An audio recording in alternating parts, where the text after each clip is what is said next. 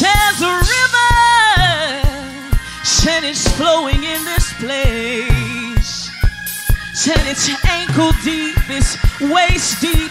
I'm compassed about it. There's a river swelling in this place. Oh, and it's bringing healing to the land. Oh, come on and bless the Lord in this place. Come on and magnify the Lord in this place. Oh, oh,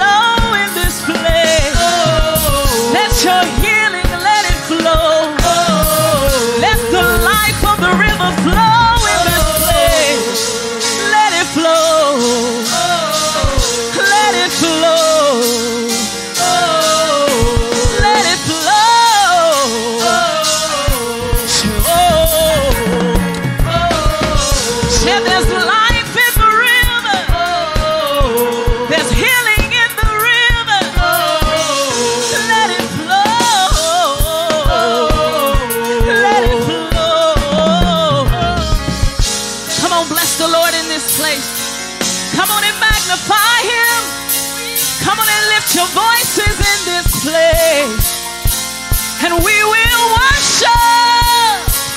Come on, we will worship. We will worship. We will worship. We will worship. We will worship. We will worship. We will worship. Said we will worship. We will worship. Said we will worship.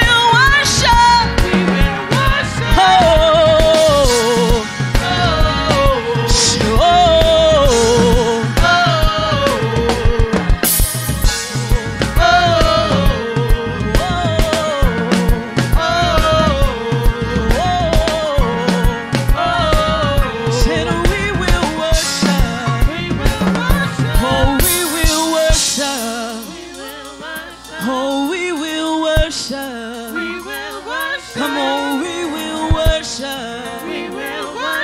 Oh, oh,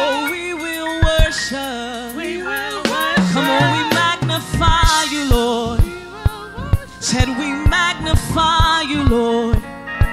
Said we will worship. Oh, we will worship. Oh, we will worship. Come on, we will worship. We'll give your name the praise. We'll give your name the praise. Come on, we lift up the name that is above every name.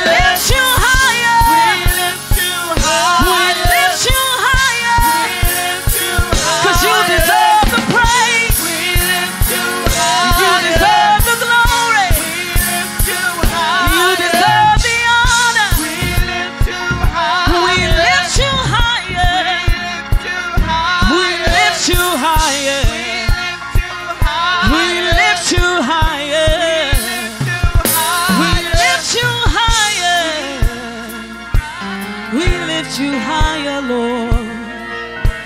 Oh, oh,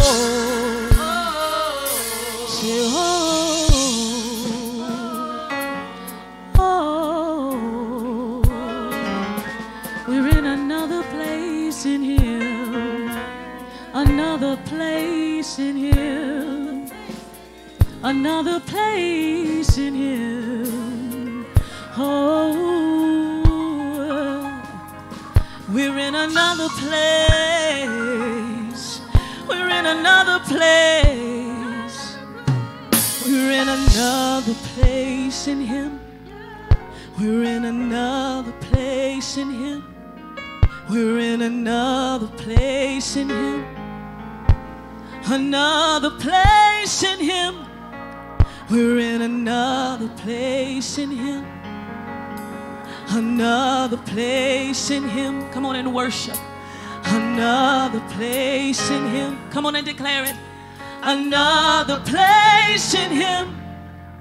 We're in another place in Him. Come on, we're in another place. Another place in Him. We're in another place. We're in another place in Him.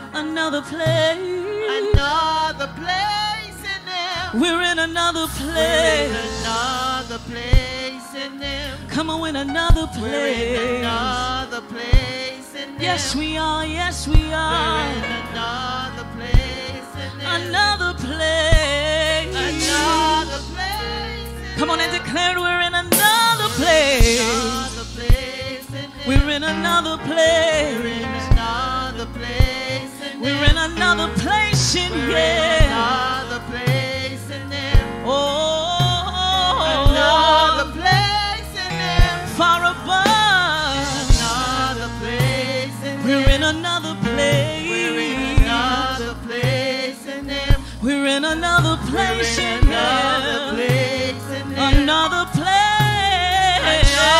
place in Him. Come on, we're in another place. Another place in Him. Come on, we're in another place in Him. We're in Seated in heavenly another places in place Christ in Jesus.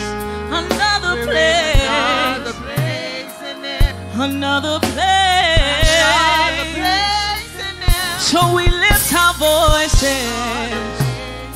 Come on, we lift our voices. Another place. Come on, we lift our voices. Another place. We're in another place. Another place in Him. We're in another place. Place in Him. In the hymn, We're in yeah. another Do we live, move, and have our being? We're in another place. in Him. Another Another place. place in Him. We're in another We're in place. another place in Him. Another We're in place. another place in Him. Another place in We're in here. another place in Him. Another place. Another place in Him. Another place. Come on, how many know we're in another place in Him? Yeah, new dimensions. New dimensions. Oh,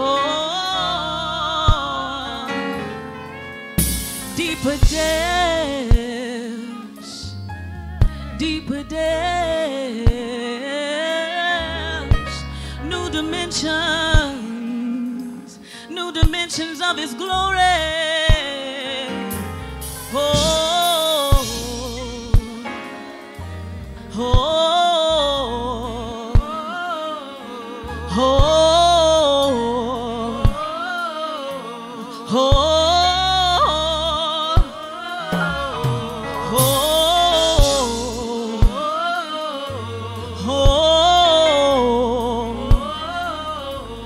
oh, oh.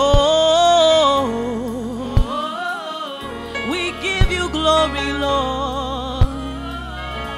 Say,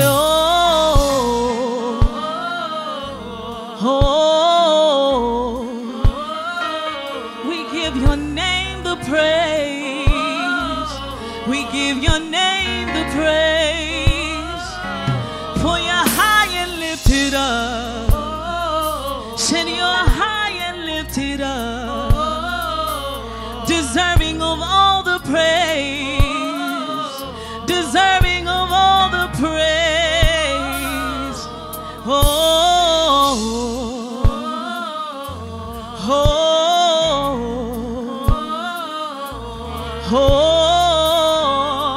oh. We're in another place. See the Alpha and Omega. He's the Alpha and Omega. He's the Alpha and Omega. The Alpha and Omega. Say Alpha and Omega. Say Alpha and Omega. Alpha and Omega. He's Alpha and Omega. Alpha and Omega. Alpha and Omega. Alpha and Omega. He's Alpha and Omega. Alpha and Omega. He's Alpha and Omega. Alpha and Omega. He's Alpha and Omega. Alpha and Omega. He's Alpha and Omega. Alpha and Omega. Beginning and the end. Beginning and the end. Alpha and Omega. We declare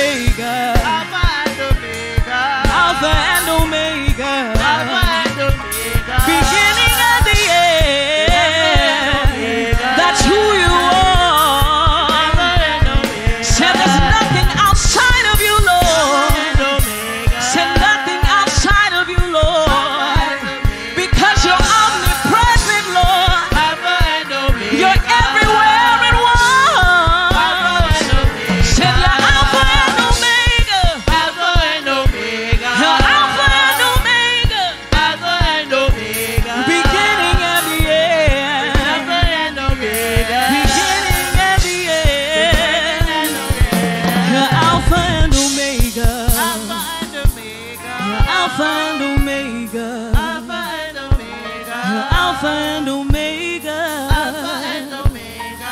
Alpha and Omega. Alpha and Omega. Alpha and Omega. Alpha and Omega. You're Alpha and Omega. Alpha and Omega. Beginning and the end. Omega. There's nothing outside of you, Lord. Alpha and Omega. There's nothing outside of you, Lord. Alpha and Omega. There's nothing outside of you, Lord. Cause you're the beginning and the end. You're Alpha and Omega. Alpha and Omega. You're Alpha and Omega. Alpha and Omega. You're Alpha and Omega. Alpha and Omega. Say that's who you Alpha and are. Omega. You're Alpha and Omega. Alpha and Omega. Say there's nothing outside of you, Jesus. Alpha and Omega. You're the beginning and the end. Say there's nothing outside of you, Lord. You're Alpha and Omega. Said you're Alpha and Omega. Said you're Alpha and Omega. The beginning and the end. You're the Lord of Lords. You're the King of Kings. You're the Lord of Lords. And you're the King of Kings. Come on and declare it. The Lord of Lords. And the King of Kings. The Lord of Lords. And the King of Kings. You reign on the throne. The Lord of Lords. The King of Kings. And you reign, you reign. The King of Kings. And you reign supreme. And the King of Kings. And you reign, oh God. You reign, you reign, you reign, you reign, you reign. Declare you reign. You reign. You reign. You reign. You reign. You reign. Lord, you reign. You reign. Oh, you reign. You reign. Lord, you reign. You reign. Come on, you reign supreme, oh God. You reign. You reign. You reign. You reign over every situation. You reign. You reign over every circumstance. You reign. You reign over every battle. You reign. You reign. You reign. You reign. Over every force of darkness. You reign. Over every terror by night. You reign. Father, you reign. You reign. Over everything, oh God. You reign. You reign. You reign. You reign. Over all the land. You reign. You reign. You reign. Over all the land. You reign. Over all the land. You reign. Over all the land. You reign. Over all the land. You reign. Father, you reign. You reign. You reign over your people, Lord. You reign over your people, Lord. You're a God that sits high and looks low. Oh, and we have not a high priest who has not been touched with the infirmities of his people. Oh, but in all points was he tempted, yet he sinned not. That's why you reign, Father, you reign. Oh, you reign, Father, you reign.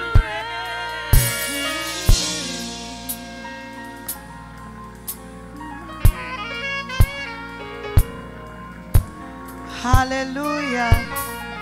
Come on, can we bless the Lord that reigns supreme this evening? I know it's just a few of us right now, Probably everybody else is getting their hair done for the conference, but now that we're here in the presence of the Lord, can we lift up Jesus tonight? Hallelujah. Can we bless him?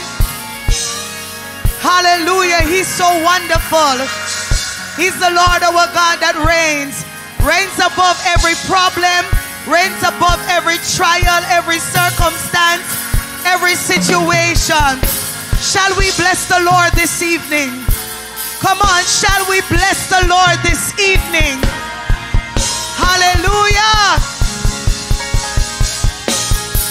Blessed be the name of the Lord.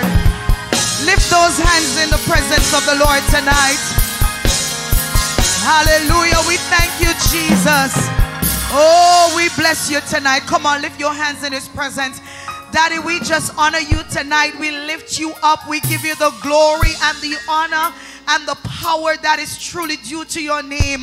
You are worthy in this place. You are the Lord our God, and there is none like you nowhere. You are the way maker, the miracle worker, the promise keeper. You are the awesome God, and we bless your name. We lift you up in this place tonight, Jesus, the King of glory, the great I am that I am. Hallelujah. We honor you. We worship you. We love you tonight. We bless you. Bless the Lord, oh my soul, and all that is within me. Bless his holy name. You are worthy tonight, Jesus.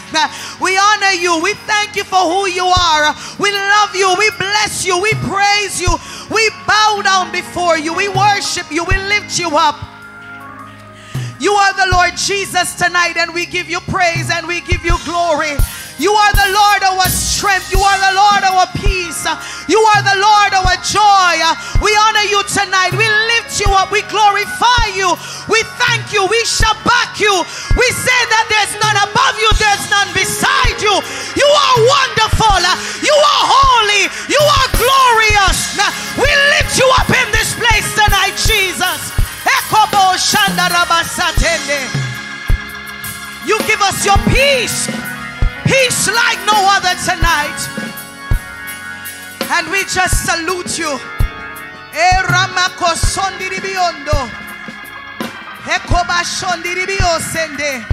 We salute you and we bless you and we give you the glory and we say, have your way tonight.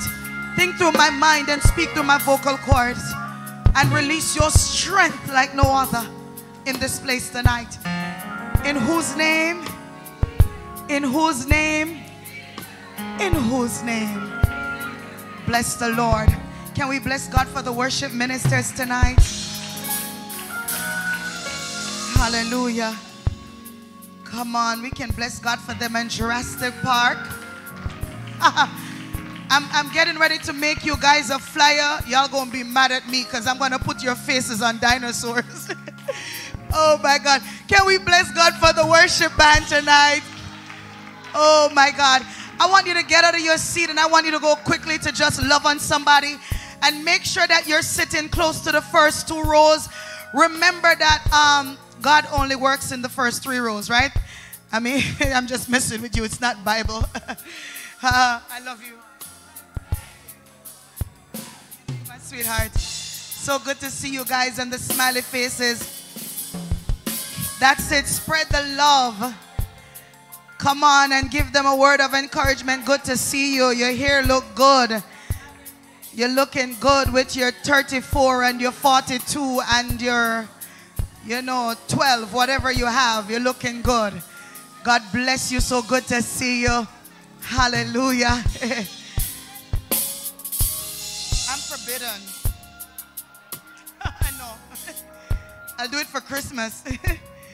Minister Trishan, love you, son. God bless you. Yes. I found family for you. You see Prophet Johnson's sister? That's your relative. Look how y'all look alike. Oh, my. Bless the Lord. Keisha, love you. I know. Bless the Lord. Oh, feel all that love. Bless the Lord. Glory to God. And y'all can come closer to this side, praise team, if, I don't know where everybody is tonight, but sometimes that happens the day before conference, the Tuesday before conference.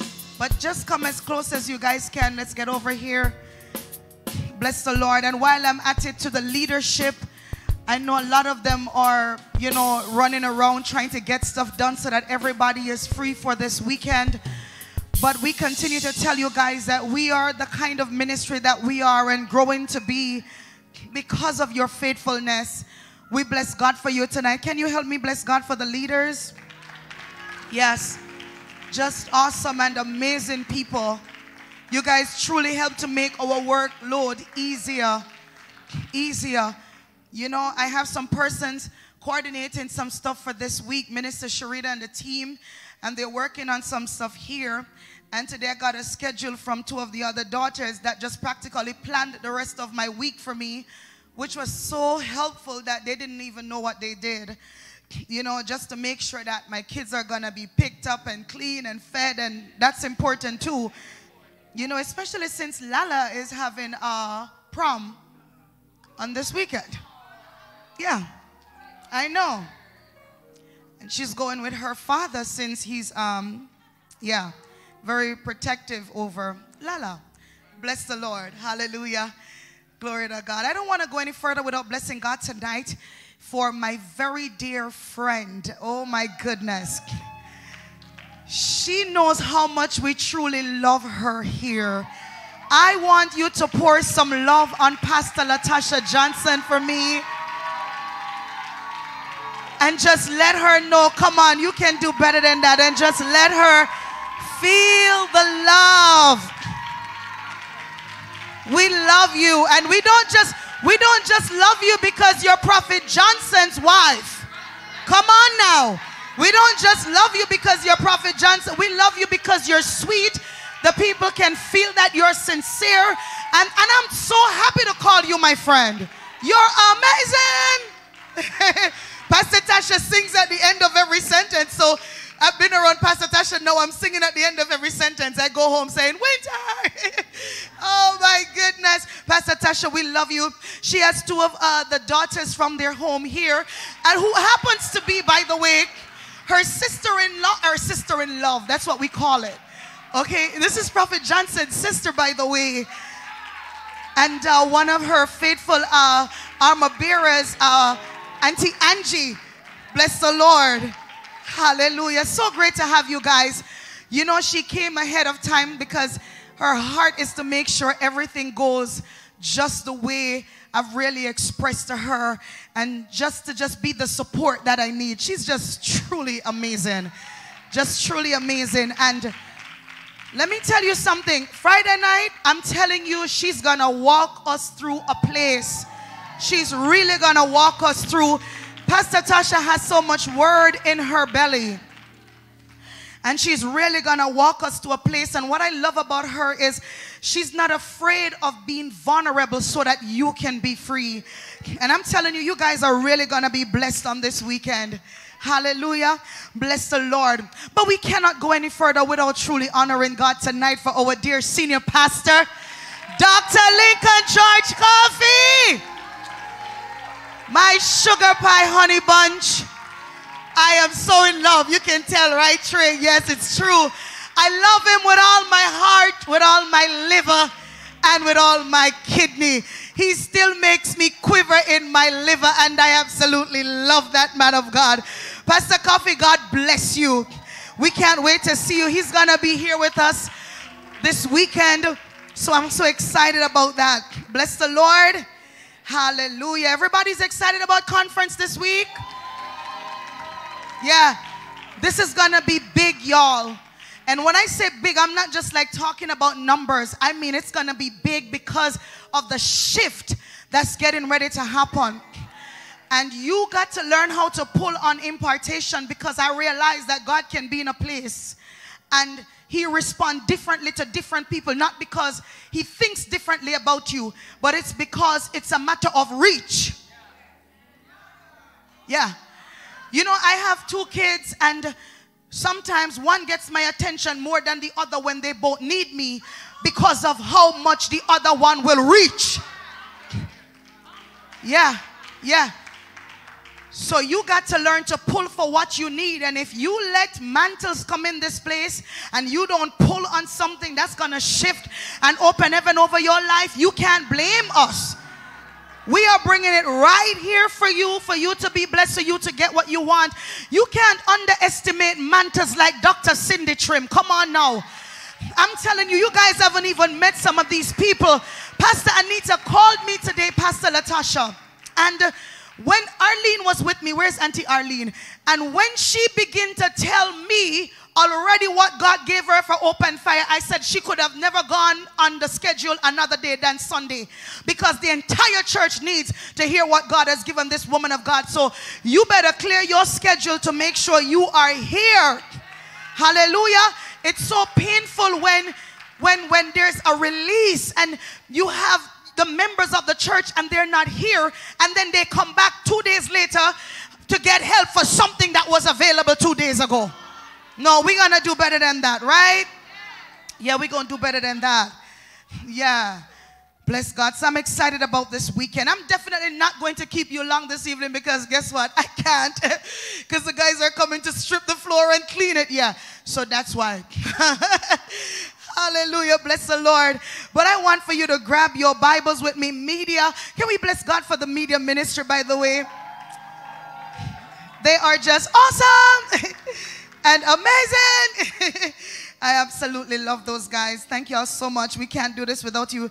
Jurassic Park, you guys are amazing. So I'm making this flyer, and it's going to have dinosaurs, and their faces are going to be on them. I promise you, that's what I'm going to be doing. And they're going to be mad at me for doing it, but I'm going to so do it. Look at Minister Tim. I'm so going to do it. I'm going to do it. I'm going to paste it all over Facebook. I just love these people. I feel so safe. That's what I'm going to do. I'm going to have all of them all around. You watch. I'm going to do it. Yeah. It's going to be something. Bless the Lord. But we want to jump into this new series.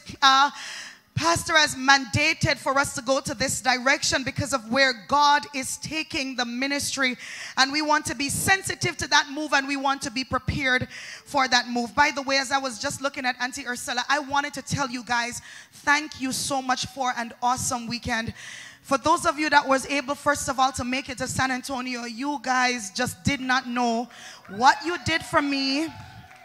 You just don't understand what you did. When I saw you, your face, your presence, you didn't even know what you did for me. You guys made it so easy for me to have ministered and do what I did. Believe me, okay? I'm telling you, it wasn't just the anointing. It's because you were there too. Bless the Lord. I'm sharing that with you, Pastor Tasha. I noticed that it just popped up. Technology. Our phones were talking. Brah, there it goes. Yeah. And I wanted to also tell you guys, thank you so much, you know, for all the Mother's Day love and wishes and gifts and stuff. And I could just feel the love. I know you guys love me. I know that. And you know, it's so good because I've met so many pastors' wives. Media, while I'm saying what I'm saying, 1 John 4 verse 8 and 1 Corinthians 13 and verse 4 to 7. 1 John 4 verse 8 and then 1 Corinthians 13. Do we even, are these things even right? Okay, better be. So, but what I wanted to say was, you know, I've met like a lot of pastors' wives that has never really found their place in ministry around the people that they serve. But I don't have that testimony, you know, like that. I mean, you guys, I know y'all love me. I really believe in my heart that it's not just Pastor Coffee that you guys love. I feel the love and I feel the support and I feel the honor and the respect, and that means a lot to me. And I just really love you guys. I really do. Gosh, Jonathan is so sweet. My goodness. Bless the Lord. Media, are you ready to go? No, we're not doing that. No. Something I gotta be able to hear in like 30 minutes, okay? So yes, bless the Lord. But we do know our confession, right? While media is doing that, let's just open the atmosphere. Lift your hands. 1, 2, 3. I have power. I have love. I have a sound mind. I have physical and mental strength and ability. over all the powers of the enemy, and nothing shall by any means harm me, in Jesus' name. One more time. I have power. I have love. I have a sound mind. I have physical and mental strength and ability over all the powers of the enemy, and nothing shall by any means harm me, in Jesus' name. One last time. Come on. I have power. I have love. I have a sound mind. I have physical and mental strength and ability over all the powers of the enemy, and nothing shall by any means harm me, in Jesus' name. Now come on, bless God.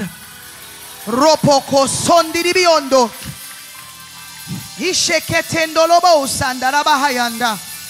Yeah, when we speak and declare the word of God over our lives, it opens something up in our spirit. Now let's run to our series on loveology, the study of God's love. Loveology, the study of God's love. Bless the Lord. And the word of God reads in 1 John 4 and verse 8. Let's do this together. What does it say? 1, 2, 3. Stop right there. Read that again. 1, 2, 3. Stop. I want for you to think about what you just read so far. And he who, I don't know, but anybody, right? And I want for you to begin to put it in your spirit, because God is really going to be dealing with our hearts. Because one day we're going to have to stand before God. Right? Oh, y'all want me to switch this now and preach something else?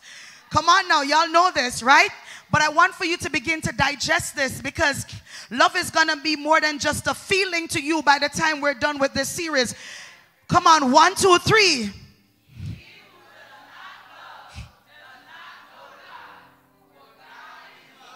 Why? Why? So he who does not love in his words, in his actions, in his heart, does not know God. And that word know is ginoskio. It is the Greek word to have fellowship and intimate relationship with. You might know of God, but you don't know God. So the one that is not loving in his attitude, in his heart, because you can be kind to people that you don't love. So you don't fool nobody just because you're being sweet, when deep in your heart, oh God, you're going to make me start too early. This wasn't the plan. I'm trying to take it easy tonight. But he who, come on, 1, 2, 3, one last time. Why? So let's look at what love is.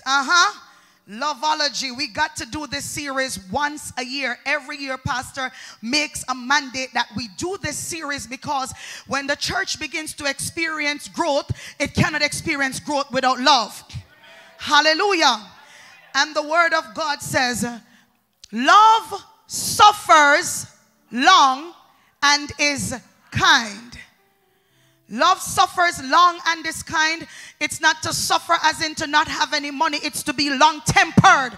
So it doesn't get angry easily at people, shut you down, ain't got nothing to do with you, can't stand you. Oh God, I think Pastor must have, I don't know, maybe we're in the wrong, I don't know, it's probably, yeah. Love suffers long and is kind. Love does not envy. Love does not parade itself. Yeah, love is not proud and boastful, and it's so all about me. You know, come on now. It is not puffed up. Does not behave itself rudely. It's hard for me to believe you love me when you're nasty and unkind to me and you speak the way you speak to me. Because when you have love in your heart, even if you're upset and you're angry and you do it, there should be some conviction. It can't be that you keep doing this.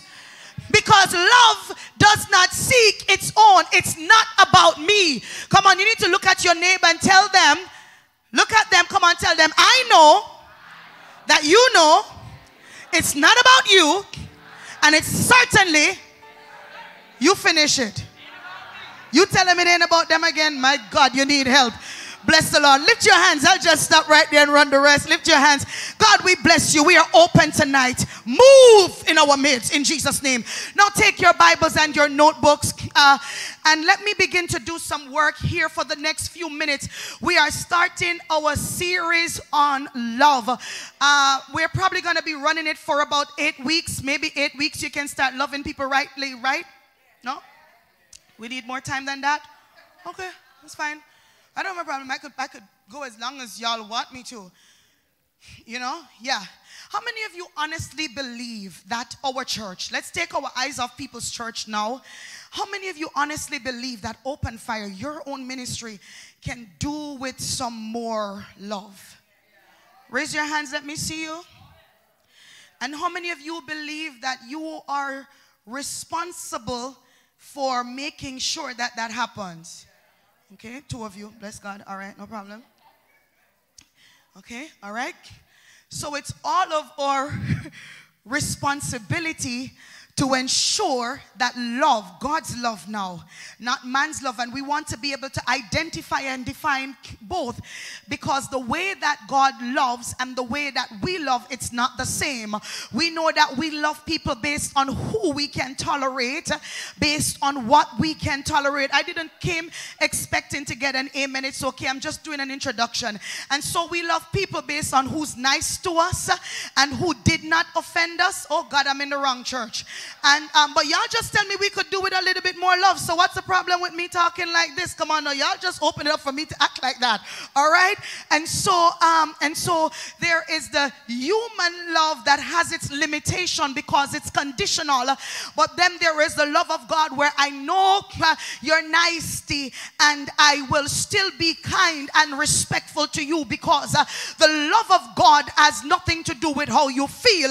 It's a decision of obedience to God. So you may not wave at me. I've met plenty of Christian people that act like they see me in church and they smile with me, and when they go to the store, I don't know if it's because I dress like I'm coming from somewhere else, they don't recognize me. People be hiding from me for real, y'all. And I mean, you say hi and they start taking the other. You see what? Y'all have never done it. So y'all are awesome. Y'all are wonderful. And it's never been done to you. But what I'm saying is, some of us are okay, you know, doing certain things in a particular way, but this is not how the love of God functions.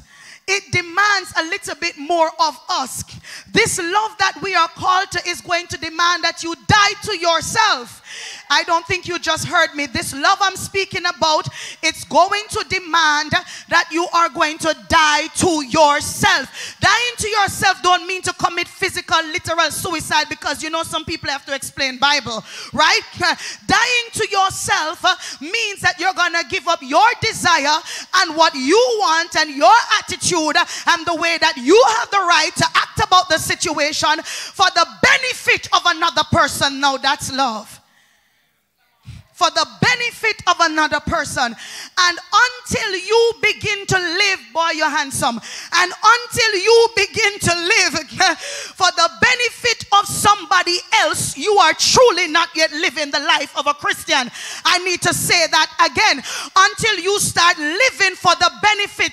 Come on now, married people, because I know how it is in the beginning of my marriage. It was all about me till I read that scripture and said it didn't apply to me really. It was Lincoln that needed to do all of these stuff.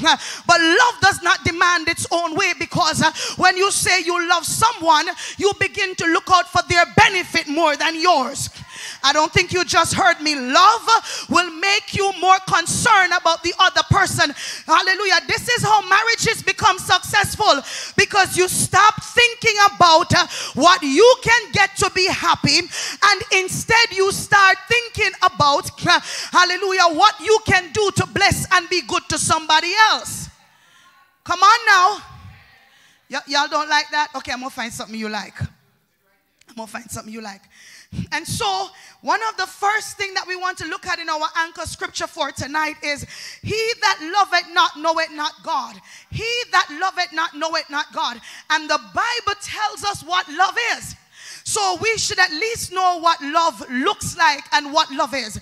You've already heard me taught this before, that love is not just an action, it's not just affection towards someone, but love is a person. Love is a person. Love is a spirit, because the Bible said that God is love and God is a spirit. Therefore, God is the spirit of love. And the person that don't love people does not have the spirit of love living on the inside of him. Is that clear? Hallelujah. He that loveth not, and notice it says loveth, which means or imply that he that does not love then know and continues to love does not know, is not in a true genuine relationship with God. Hallelujah. Because let me tell you something, a lot of relationships that are affected, it's not because people didn't love each other, it's just that people didn't know God. You think I'm just in my marriage because everything is good all the time, every day? No, it took God for me to stay in this.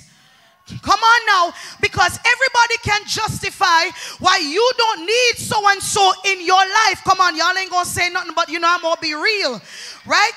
And we can justify all of these things, but the truth is, it's when we're obedient to God and understanding what He requires. Because when I want to walk out, God says forgive. And when I want to have an attitude, God said you're petty. No, your Holy Ghost don't talk to you like that. I am so happy. When I grow up, I want a Holy Ghost just like yours.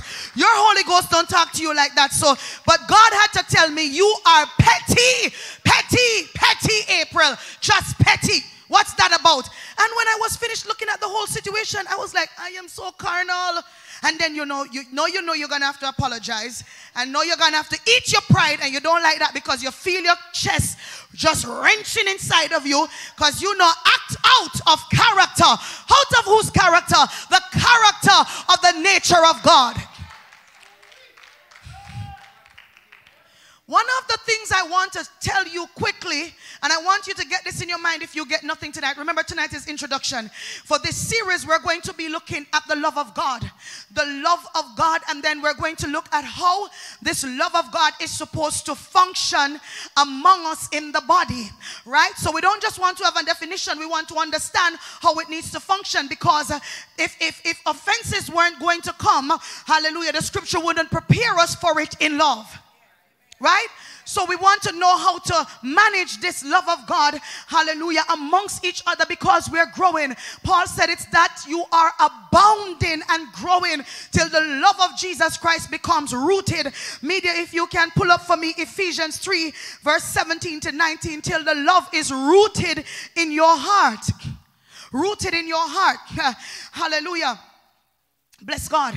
And so, like I was saying earlier on about love. I don't remember what I was saying earlier, and I know it was making a point. It will probably come back eventually. But let me go to definition now.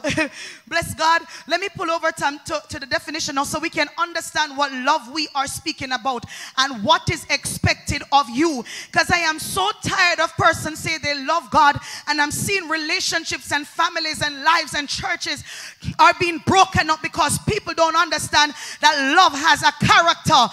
If you say that you love God, then let me ask you something. When we look in 1 Corinthians 13 and verse 4 to 7, the Bible said that love is patient. Is God patient? God is love. The Bible said that love is kind. Is God kind? God is love. The Bible says that love does not envy. Is God envious? Come on now. The Bible says that love is not puffed up. Is God puffed up and full of pride? Now, for those of us who are easily offended, the Bible says that love is not easily provoked. Y'all ain't gonna say nothing. Where's all that stuff? Just what just happened? It's not easily provoked. So could it be that for those of us, not you, just those of us, right, that get easily offended about everything, just highly sensitive, sensitized Christians, just sensitive, right? Could it be that it's because our roots aren't really rooted in God the way that they need to be? So we get upset and we overanalyze everything. And some of us are mad with people that didn't even do us anything just because operate like that.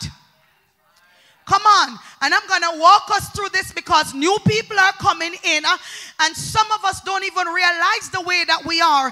And we make Christ, we market Jesus Christ and let him look bad to the world so people don't want to come to the church. Because if I have to come here for you to treat me like this after I'm done dealing with it out there, what's the difference? Yes, I know that the church is a hospital, but in the hospital people get better. When do you plan to get better? When do you plan to get better? Come on now. So we have to work through this to get our attitudes right.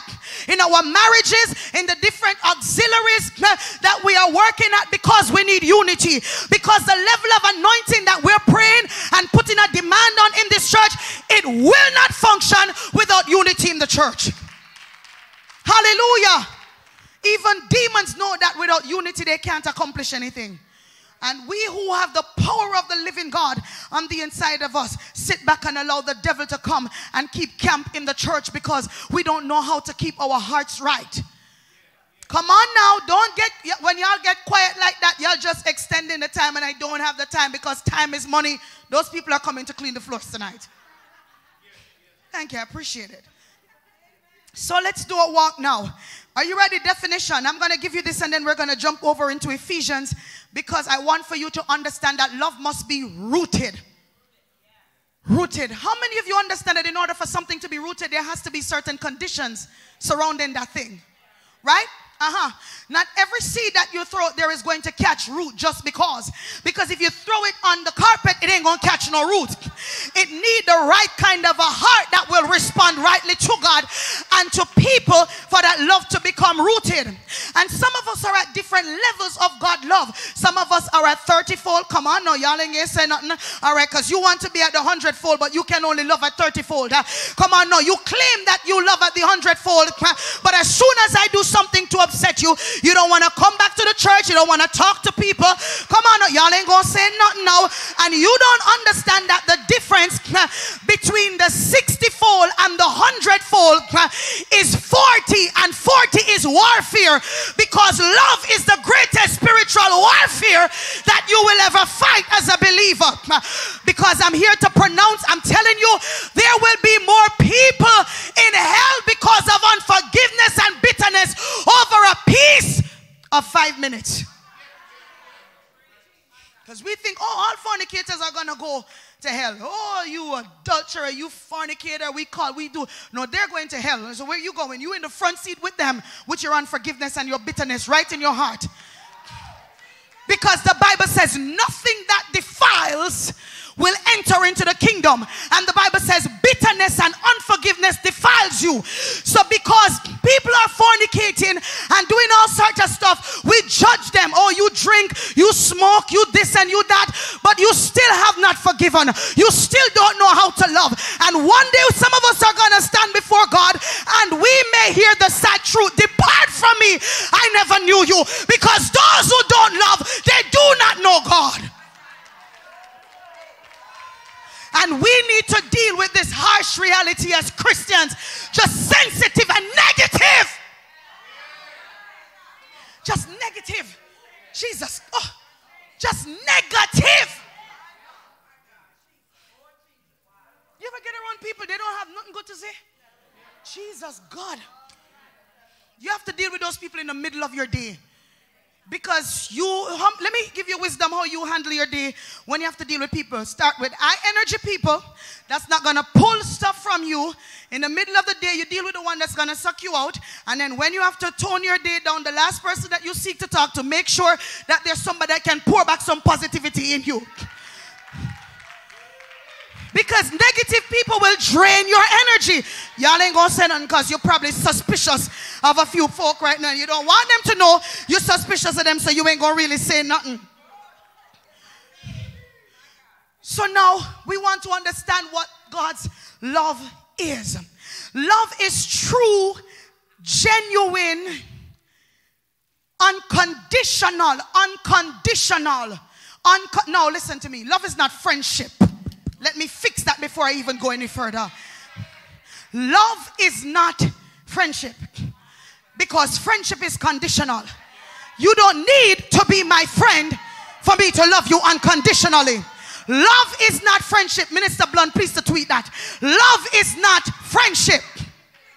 Come on now. The friendship love or the filius love functions out of a different kind of love because it's conditional. I can love you if you gossip about me. I can love you if you stab me in my back. I can love you if you hurt me and wound me. Hallelujah. But you're not necessarily my friend. You're not in my immediate circle, but I can still be patient with you. If you're hungry, I can feed you. Hallelujah. I look for every opportunity to be good to you, but it doesn't require me being friends with you. And so I had to come to those realizations, because I used to have to feel that everybody I love had to be my friend. Then I realized, my God Almighty, it does not work like that. Even Jesus, every level he was going, there was a level where he had the 12. There was another level he could only take the 3. And there was another level he couldn't take nobody else. Because there's different levels to your social circle based on the spiritual altitude you desire to go. So we don't have to be friends of me to be kind with you, but don't twist me being kind with you that I necessarily want a friendship from you, because you're not mature enough to handle my circle. Because if I allow you in my circle, you're gonna, oh God, you're gonna wish you never knew me, because you're gonna get offended. Your expectations won't be met.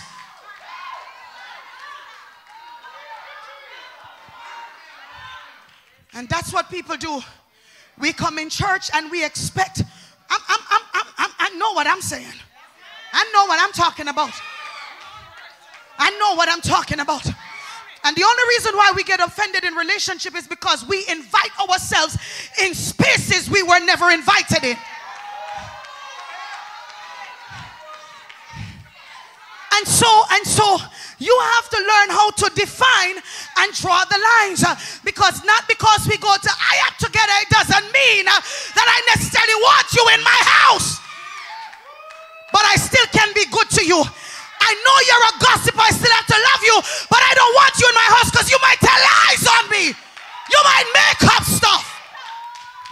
And if I discern in my spirit that you are that kind of a person, I'm still going to treat you good, hoping that the love of God in me will influence your heart, but I'm not going to trust you to turn my back to you.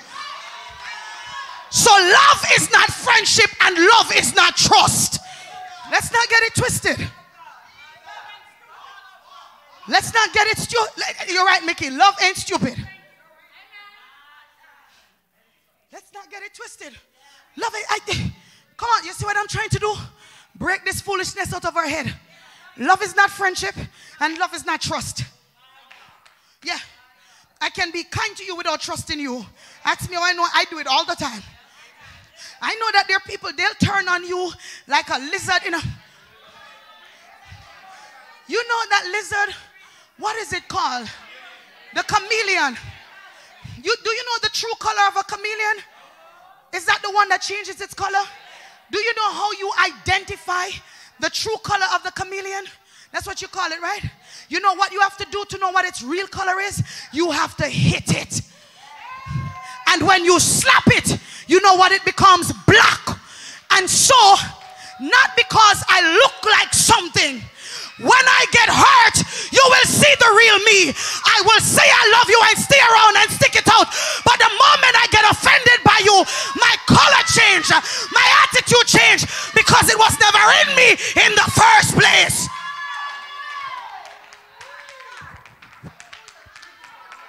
That's how you know and recognize. I know you're good until I slap you. I know you're good until my attitude affects you, and then what was in you come out all along. What was in you come out all along. And so you can't invite people in your space who you have never hurt before. I'm talking about love. I am trying to help you, because if we're gonna get this right about how love works in the church, love works by the wisdom of God too. You need wisdom, because when your discernment tells you you can only invite this person 5 foot in, that's all you need to do. And you need to have the invisible barriers up that you are conscious of, because they may not be conscious of it. And so if I have made up my mind that if you have never been rebuked by me as an individual, not as your pastor, what I'm saying is, if being around me as a person haven't robbed you yet, and you still have the right attitude, you're not fit for my social circle. So let's get it clear what love is and what love isn't. And if you allow people in your personal space that have never been trusted,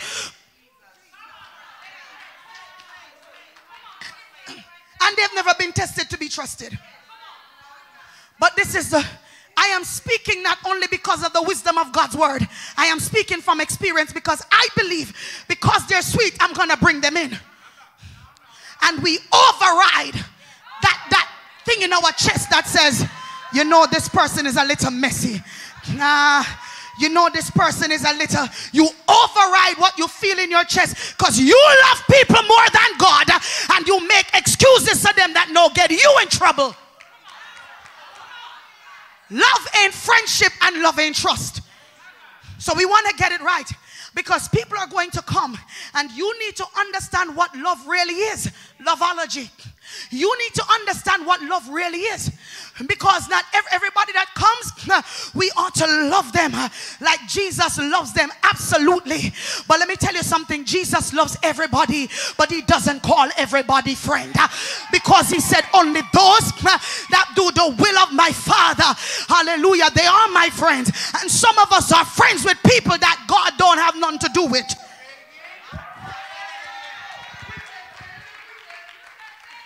Because if Jesus' standard says that it is those who love my Father and do his will, they are my friend. Now, if you say that you're a friend of Jesus, how is it that your friends are those that constantly walk in disobedience to God? The Bible said, do not be deceived. Bad company corrupt good character.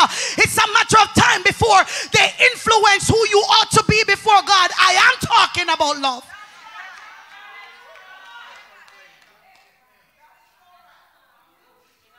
Because some of us are so spiritual, so deep. I mean, deep. And God had to show me, you don't have more compassion than me, April. And you don't love more than me. But you're not as wise as I am.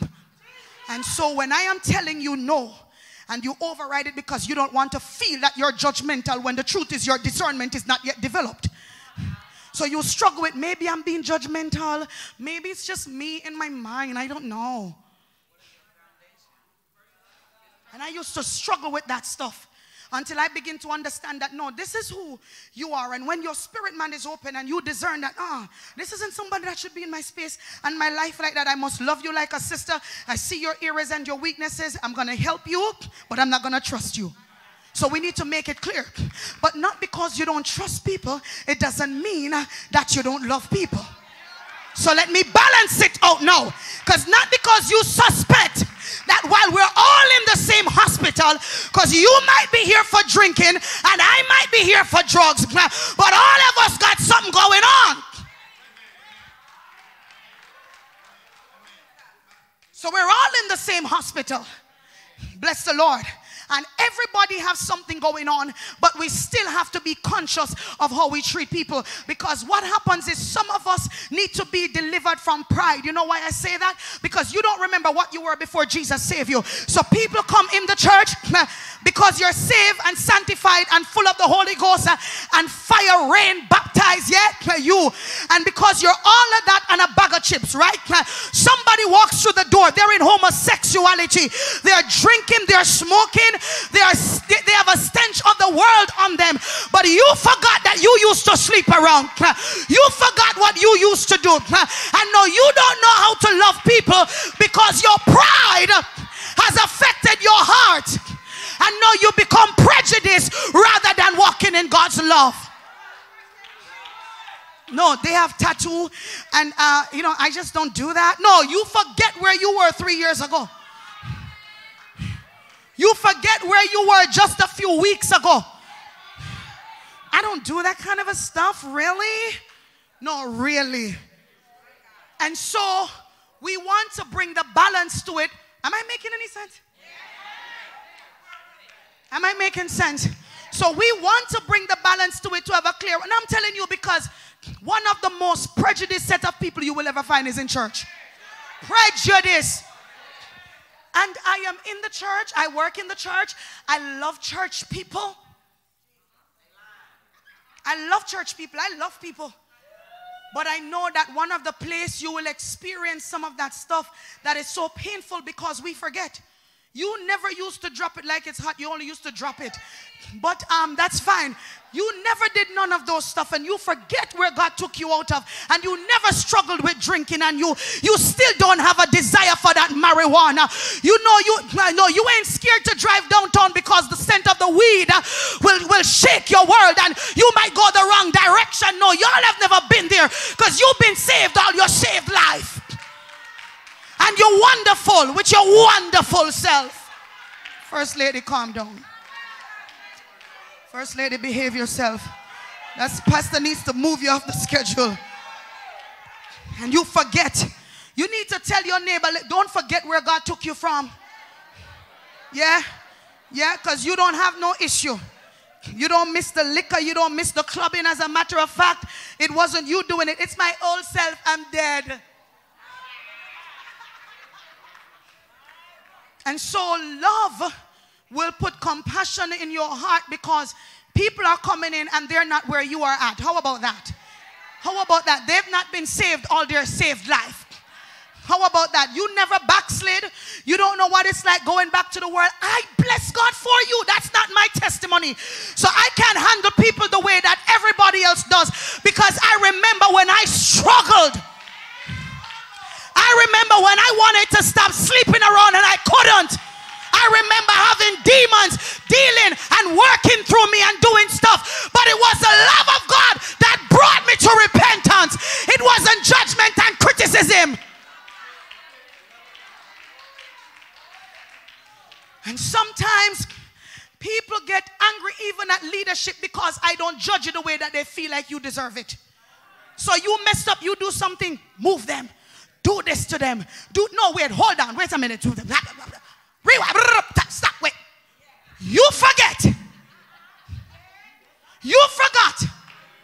You're so full of God now. You forgot where you're coming from. Because I found out it was not the judgment of God that made man change because I would be in hell. It was his love. And when I begin to see his love, I said, God, because of who you are, you don't deserve me living in a life of fornication without being in covenant before you. It was love that made me stop doing. Y'all acting like it wasn't nice. It wasn't nice. Y'all forgot. It was love. Y'all know your first lady from the street. I'm so ghetto.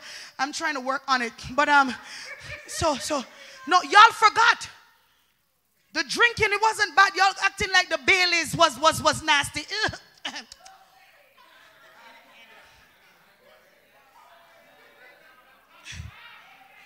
Y'all forgot. Yeah, because the Bible says sin has pleasure. Why do you think people keep doing it? Yeah. It has pleasure. And I had to give up that pleasure because I love God. Because one day I recognize he does not deserve this. Because y'all think that when y'all stop messing around that you doing God a favor, you're helping yourself not to die a little bit faster. You ain't doing God no favor when you stop messing around. Like, God, I've done all of these things. I stopped drinking and sleeping around. Yeah, you should have not been doing that in the first place. Like, God is required to just move just because you stopped drinking 2 months. So we don't want to forget where we're coming from because you're going to meet people. They're going to come in here. They're going to be tattooed from their lashes right back down to their toes. They're going to have all sorts of stuff going on with them. And if you start looking at them funny, like they smell bad when you forgot how you used to be and how you used to look. Because if we would have seen you 5 years ago, I would have to get all the modesty cloth and wrap you up. Like Lazarus. Come on now. Come on now. And so I want to prepare your heart not to be judgmental, because the Bible said in the book of John that there is no judgment in love. So don't tell me that you love me and you're constantly criticizing me. You cannot say open fire that you love each other and you're constantly putting people under your spiritual magnifying glass when you haven't even meet God's requirement, because he says judge not and you will not be judged. How about take the log out of your eyes first before you realize that I got a lust problem? What about your lying problem? We're all here because we all need help. First lady, stop. You have visitors. So extra. Yeah. Because I'm telling you. And then we say we're walking in love. You know what love will do? And I've recognized that my heart is better now after going through some stuff, because I understand God love. It doesn't make me perfect. I have my days where the devil tell me, you should call them and tell them. Just tell them how evil they are. Then it start feeling good. Then I start sitting on entertaining it. Yeah, you're right. You sure is right. Just tell them they're so hypocritical. That felt good. And while no, it never happened to you. And while I'm sitting down there and I'm enjoying the thought, then the devil said, take out your phone and start the text message, because you need to be very detailed about your side of the story. And you need to be very, very detailed. So I'm going to take your phone out and don't just start like that because you're a Christian now. Yeah. So you want to put a scripture in it. And then you want to tell them, because you got to get the offense out your heart. And I mean, I would start feeling something in me, feeling so justified. It was feeling so sweet. And God said, that's the reason why I allow you to get offended, because you wouldn't know that that spirit of spite is still in you till you got mad. That's why I'm telling you about the chameleon. You don't know what's in you till you get hit. And God said, I allowed you to get offended one more time because there was something still rooted in you. But this level of offense was gonna touch that thing, and now I can take it out with your wonderful self.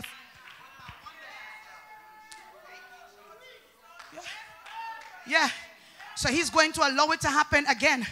And if you still feel it in your heart, it's a matter of time before that offense come around. I am prepared to be offended again.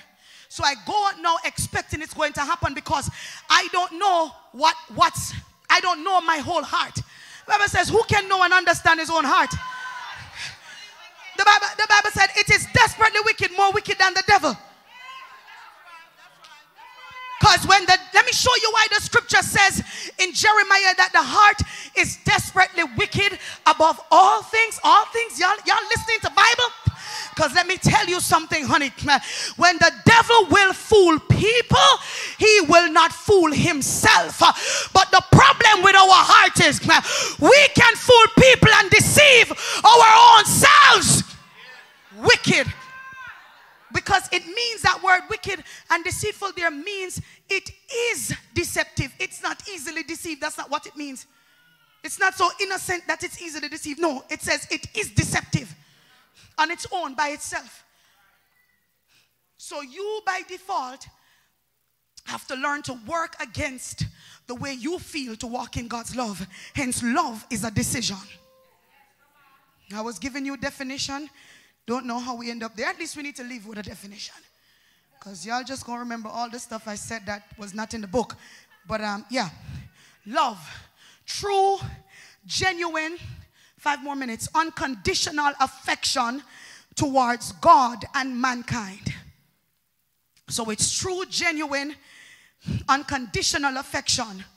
Which means that if we started out in a relationship and you no longer have the same affection towards me, and it's now conditional, you need to check your heart and stop telling me to check myself. I said, you need now to check your heart.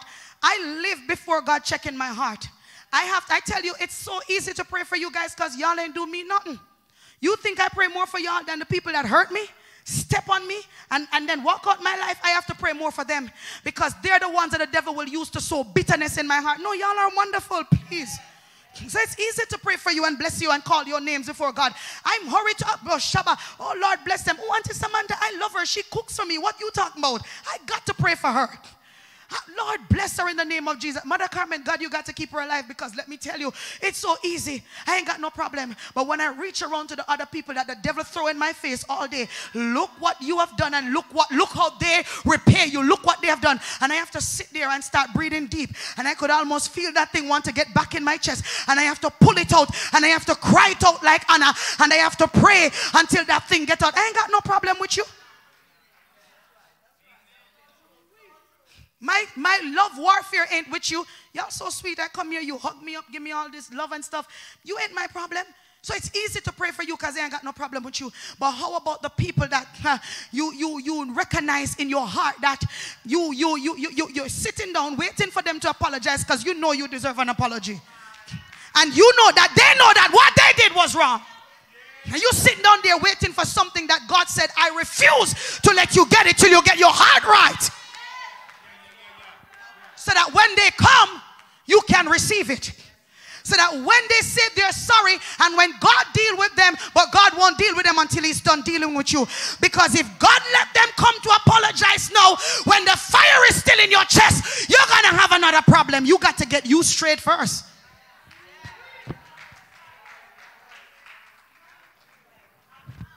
Am I making sense? No, I am going to deal with this thing and I'm not going to go around it. And that's the reason why we have people now, they don't church hop as before, right? People are getting more stable now. But what they do is they auxiliary hop. And so they don't hop out the church, but they hop now within the church. So I'm in media, but Auntie Tasha said something to me. I didn't like it. I just feel like God has called me to the security ministry. My season in media is just up. I just feel like, and you didn't check that the reason why you want to leave. Why is it that why don't we now treat offense in the way that when it comes, we let it root us rather than root us out? Do you ever realize that every time people leave church, it's usually after an offense?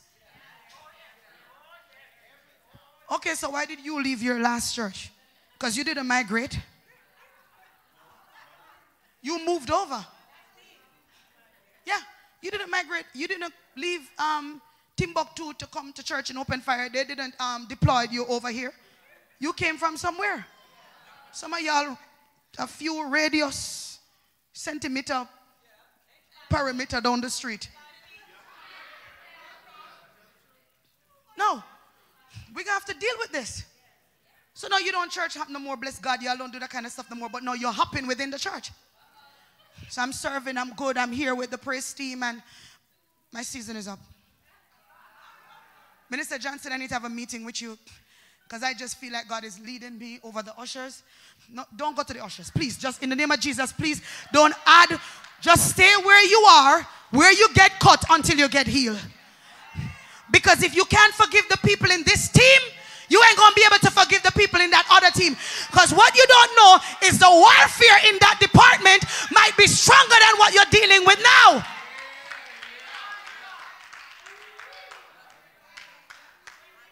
And you don't realize that the reason why when we get offended, we remove ourselves. We transplant our own selves, even though the Bible says it's the planting of the Lord. Right? No. We transplant our own selves. And I've explained to you that when a plant is constantly being transplanted, it loses its ability to bear fruit and to take root.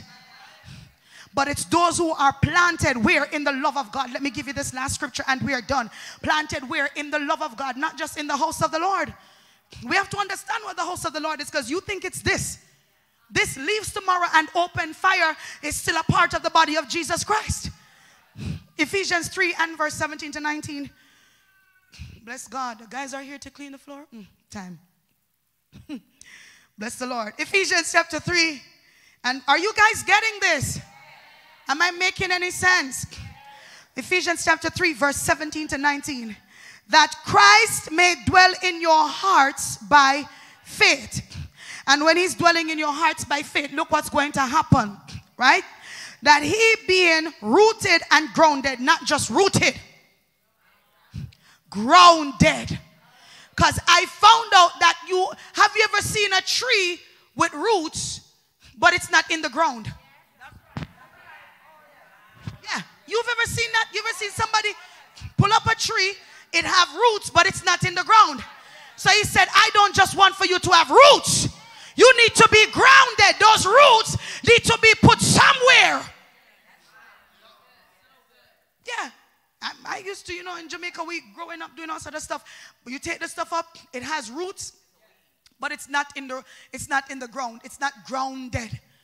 Grounded means now that roots has now yielded itself to the condition of the ground that it's planted in. Yeah, yielded itself and changed according to the pH balance that's there and still grow. Hallelujah. That you being rooted and grounded in love may do what? May be able to comprehend. Love helps us to grow in understanding, even though we don't fully understand everything right now. May be able to comprehend with all saints what is the breadth and length and depth and height, and to know the love of Christ, loveology. And to know the love of Christ, which does what? Passeth all knowledge. I don't need to know you to love you. Because the love in me, just like how when the peace of God gets in you, it passes understanding, well, love passeth all knowledge. I don't need to know to walk in this love. That's why it takes faith to love people, because you don't know people. That's why he said you must first be rooted in faith, because you don't know them, but you're still required to love them. That he may be filled with all the fullness of God. True, genuine, unconditional affection towards God and mankind. Unselfish, number 2. I'm finished. I'm just giving you definition. Unselfish, so it's not about me. It's not about self. Unselfish attitude. And you know you're not selfish when you get offended and you don't withdraw your services and your commitments.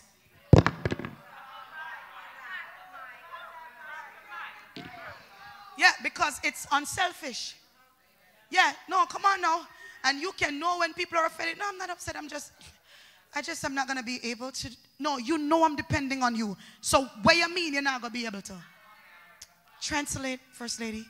You know I am depending on you. So what do you mean you are not going to be able to do it? You get mad and no, you can't do it no more. I know you got salty. That's the reason why. Yeah. You ashy. That's the reason why. Yeah. And no, all of a sudden I'm not going to be able, I can't give my dues. I'm just not going to be, I just got stuff. And I'm not going to be able to commit. I know I said I was going to help. I really like to be a person of my word and everything. But I am, what you're reading, Trisha, and I love this, Trey help me Sunday. Here's a translation. You upset me and hurt me so bad right now that I don't even want to be around you. I'm just trying to be polite right now and be Christian enough not to tell you a good piece of my mind. So I'm not going to be able to do it on Wednesday like I thought. And I'm going to have to be able to draw back from the ministry because I got so much stuff going on. No, you are selfish. Unselfish attitude that seeks the constant good of others.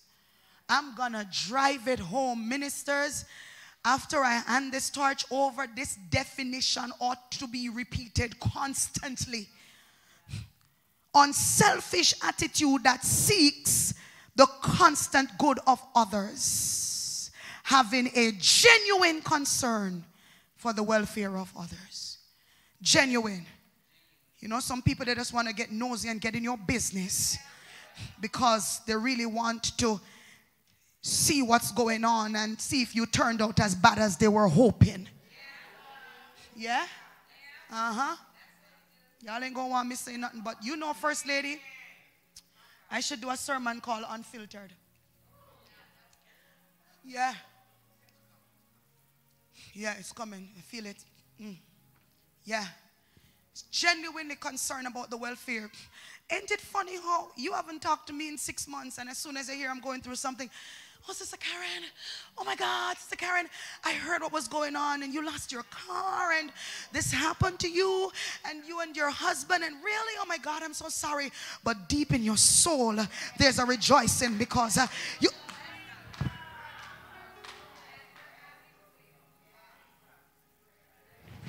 I'm just checking on you. And then you're checking on me, and then your Facebook post next says, they just...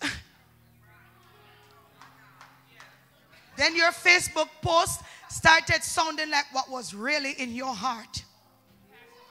Because you couldn't tell me, but now you're inspired to post it.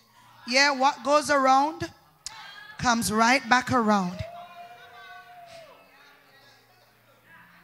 And you start posting stuff that it's not deep reflection in your soul, it's deep reflection in people's business.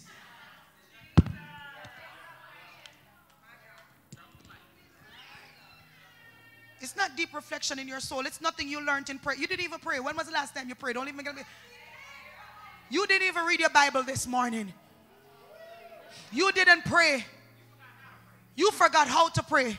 But all of a sudden you're inspired now. You're inspired now. No, your inspiration is because of something bad that happened to people. But what did the Bible said in Proverbs? And I'm going to pull up that scripture probably on next week, when the Bible said, when you see a man going through calamity and you begin to be happy about what he's going through, the Bible said that God will see what's happening to him and remove his judgment and put it on you. So some of us wonder why sudden affliction come about us. It's because God saw that your heart towards a sister was you happy that she went through what she went through. Yeah, don't joke with God. So we better get this house clean. Did you get this tonight? You sure? So we're going to be doing better, right? During this season, I'm going to teach you how to extend yourself beyond yourself, so you don't get hurt by people that you know is going to hurt you. You know they're going to do stuff, but you're going to know how to deal with them and love them, because let me tell you something. It's one thing if people hurt you when you didn't have any discernment about what's going to happen. But it's another thing if you got hurt when you already discerned that it was going to happen. So you need to have the wisdom and the balance of how to manage relationships. You ought to forgive them and be good to them, but you can't come back to my house again. It just is what it is. Manage relationship. Yeah. And I'll invite you, but I'm going to invite you when I'm inviting 5 other persons. Yeah. It ain't going to be me and you again, honey. That kind of one-on-one and stuff, it's over. It's over. It's over. Yeah. Mom will invite you because we're having a cookout. No problem. You better carry something to eat too. Yeah. But after that, that's it. I love you so much. God bless you. And I really love you from the core of my heart. But love is not trust. And love is not friendship. Y'all don't get it twisted. Stand to your feet tonight. You're going to be wiser, and you're going to love the right way, and it's going to be pure. It's going to be pure and purified. I believe tonight was an awesome night. This is a great place to start. You know, usually it really takes me 3 weeks to lay a foundation, so we have some more groundwork to do. But we're going to take an opportunity to give our best seats tonight. Bless the Lord. Hallelujah. Thank you, Jesus. Glory to God. I love the Lord. I love the Lord. He's amazing. He's amazing. You got your seeds. We want to be giving God our best. How many of you are practicing to put your tithes and your offering, even if it's $5 per service? I promise you, you're going to see something happen. I'm telling you, I live my life like this. Right now, I want some money. I don't know where it's going to come from, but I know for sure I will always have a seed. I might not have a wig, but I'm going to have some seed to sow. Because the Lord gives seed to the sower, so I always have a seed to sow because I'm a sower. You know, people that don't usually have seed, they may have to check themselves, because God gives seeds to sower. So probably the reason why we don't have seeds, I'm not trying to embarrass anybody. I'm trying to help you. Help your heart to be a soul. I'm going to share your testimony quick. On 2 weeks ago, y'all remember when there was a $50 challenge? And 2 weeks ago, they're sitting down their last $50. I don't mean like your last $50 that you can go in the ATM and then get another $50, okay? Their last $50 seed. Both of them were unemployed at the moment. Their last $50 seed, and they decided we are going to sow this last $50. And 2 days later, he ended up getting a job. And then the third day, she ended up getting a job. And these people are new, working the principle in your old church. And by faith, God is responding to them. And they're getting ready to buy their first car. You cannot tell me this isn't God. Oh, Jesus. Can I tell you something else about them? I am coming to church in the rain the other day when Prophet Johnson was here. Do you know that this young lady walks to church in the rain? And some of y'all with your wonderful self in a thunderstorm, she was walking to church with an umbrella. And they were walking to church and riding to church. She was walking back home. Stay till service finished. We found out the other day. That's how Latoya began to take her home. We found out the other day. And God has turned their lives around. And we're getting ready to get them married. When again? July. Oh, that's why I'm telling you, these people are new. And let me tell you something about both of them. So that's his fiance, but guess what? They didn't know they were coming to the same church. So one evening they both showed up and looked at each other and said, "You come here." She said, "This is my church." He said, "This is my church." Perfectly God's design. And we're going to bless you guys and we're going to help you guys, because if you did that by faith, don't you ever forget and look at the doors that God has opened. Hallelujah. And when God opened door, no man can shut them. So you have to learn how to step out. And no, God is providing. I said, when I realized this young lady's walking to church, and I sat down, these cute open fire people, because you're so blessed. Walking to church. Have you ever come to church since they've been here and never seen them? Never. They don't miss a service. My God, you can't tell me God don't bless people who are faithful to Him. So I want you to stand with your attitude and your heart right, knowing that tonight when you sow, God is getting ready to turn things around. Is that we're blessing the city? Go ahead, musician. Come on, lift those seeds. Daddy, we thank you tonight. You are the Lord of the harvest.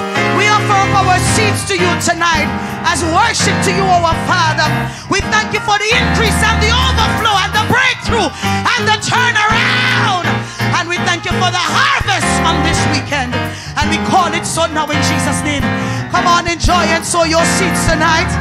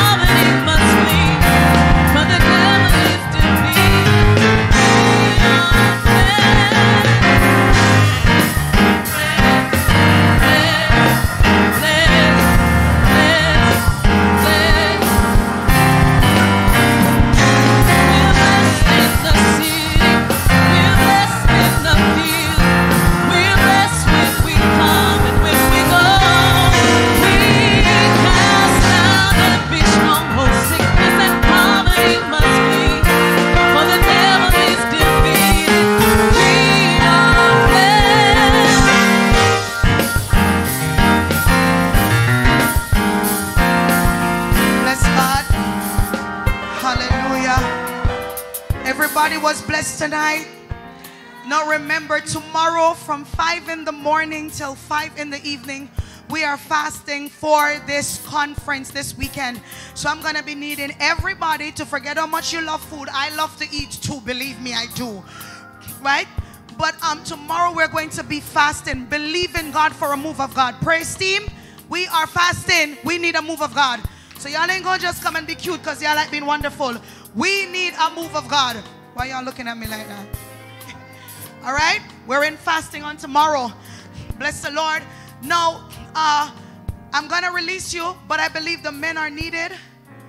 Because remember, we are trying to get all the men to help us serve. This is the thing. I need the daughters to be poured into.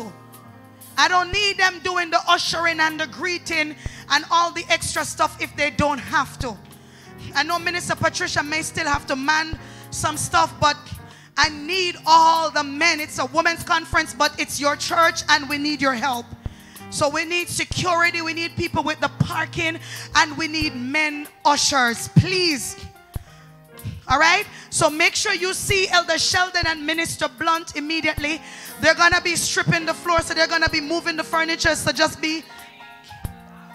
So we're going to kind of need you guys to be on the other side, or, you know, because we're trying to strip the area so we can wax and strip the floor. Bless God.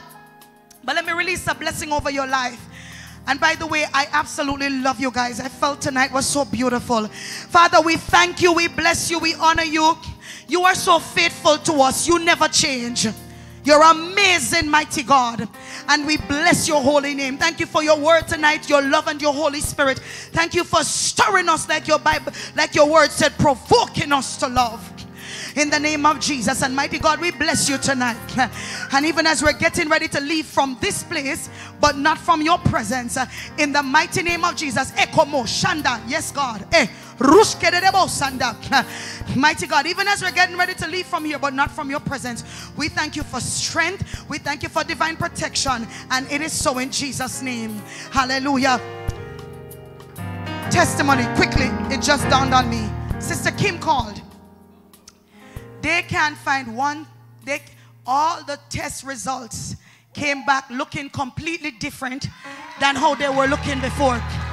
They couldn't find nothing that said stroke till they didn't even know what to document. Wait, did you know what they told Kim? That the test said she had? A migraine.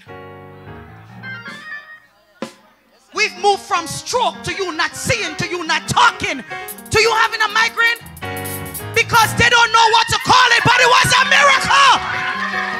It was a miracle. The Lord still heals. The Lord bless you and keep you and cause his face to shine upon you. Love on somebody before you go. I'll see you guys. And she's on her way home.